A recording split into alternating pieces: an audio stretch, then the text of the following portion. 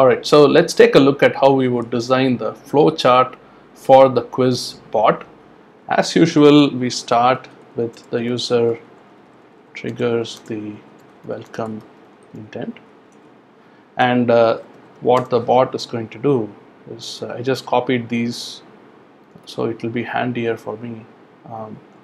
It's going to say which of these is used to keep track of the current state of a Dialogflow conversation, and then it's going to provide them with these set of choices. Now we will await answer 1, the first answer from the user, and let's say that the user answers correctly. The bot is going to move on to the next question, and that's going to be which of these will be used to configure the sensitivity. And once again, I'm going to paste these, and let's say we await answer 2, and the user answers correctly again. Then the bot is going to ask the third question,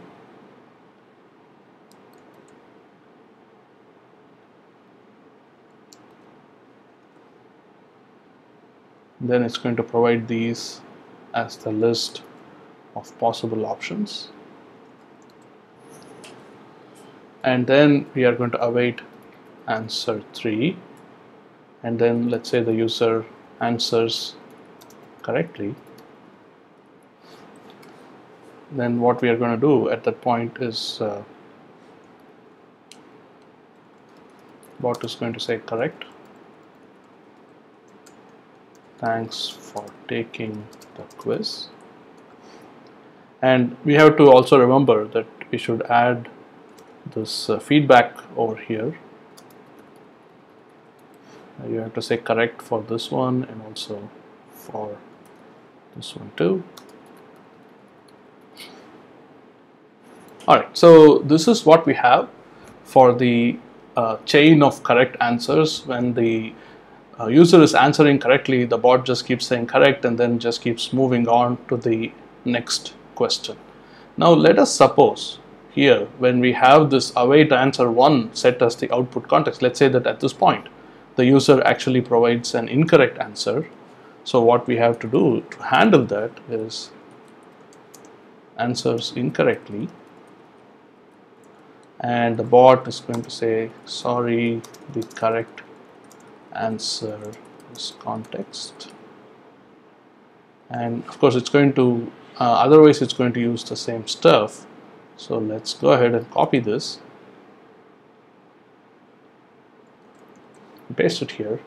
Now here's the important thing. What you have to understand over here is that now it has to again set the output context to be await answer 2, because if you think about it, in this bot effectively you are going to have the same set of questions get asked whether or not the user got the answer correctly.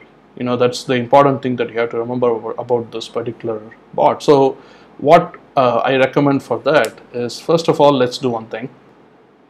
Let's select all these contexts and make sure that we use the ellipse as the shape. And the other thing that I recommend is that you number the context. So here, instead of saying await answer 1, I might say something like 1 await answer 1. So the 1 here is the number that I am assigning for that context. It has nothing to do with the internal context of in Dialogflow. This is just something that we are using as a label for that context, so that it's easy for us to it's easy for us to reference that context name in our flowchart. So what I'll do here is, in this case, I'm just going to say 2, just indicate that it's going to point to context number 2, and then I'm going to use the shape of circle. Alright, so this is the convention that I'm suggesting people follow. Of course, you can, if you want, you can change this convention, change the shape and other things like that. The only important thing is that you have to be consistent with the convention that you do select eventually.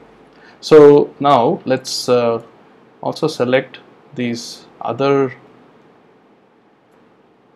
intents and turn them into rectangles so that we follow the overall convention also. Okay, so here what do we do in this case? So if the answer 2 turns out to be incorrect, you're going to do effectively the same thing. You say answers incorrectly, and the bot is going to say, sorry, the correct answer is ML threshold, and then we are going to copy the rest.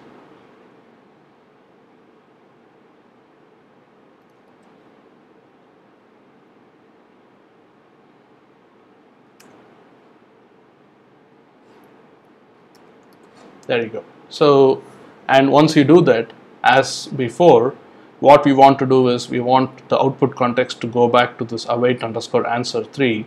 So we are just going to mark it with the number 3, which is the context, which is the number we gave assigned to this context, and then we are going to turn it into the shape we are going to give. This one is just a regular circle, so that you are clear about like what exactly the information represents. That is, this is an intent and this is a reference to a context. Alright, so this is how we will design the flow diagram of the quiz bot. So you can see, let's go over it very quickly one more time.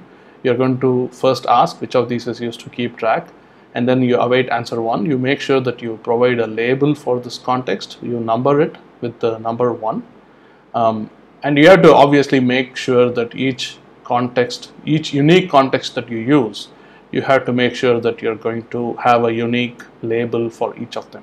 So this is going to be 1, and then this is 2, and what happens here is if the user answers incorrectly, we still want it to go back to this same question. So that is, it has to go back to the same output context.